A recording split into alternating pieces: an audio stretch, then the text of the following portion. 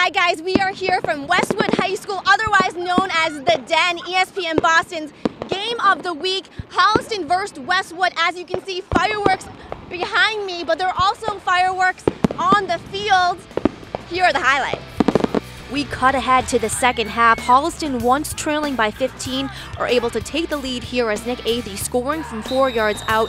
Holliston would score on the 2-point conversion as well to go up 22-15. Still in the third, Holliston driving again. Finishes off here as Matthew J. hooks up with Zach Elkinson from 17 yards out, and the Panthers go up 29-15. Still in the third, Westwood's Bo Berluti drops back to pass, feels the rush, and scrambles. All of a sudden, he finds daylight and rushes off a 53-yard touchdown run to make it 29-21.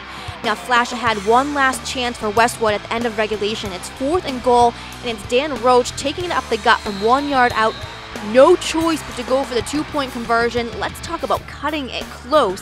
Berluti ties the game with 20 seconds left, but Holliston is able to bring it right back down the field, putting them in field goal range, but the attempt falls just short, bringing it into overtime.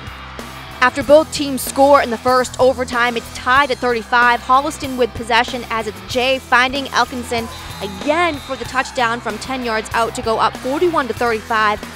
So, things get a little desperate for Westwood as it comes down to 4th and goal all the way back from the 25, and somehow Berluti is able to find Chris Hanley in the back of the end zone to tie things back up. Westwood with a chance for the win on the 2-point conversion, and of course it's Berluti getting into the end zone as the Wolverines take it home literally with the win tonight here, 43-41. Obviously a very dramatic win here tonight for Westwood, but the two teams will meet again on Thanksgiving. In Westwood, Alex Sims, ESPN Boston.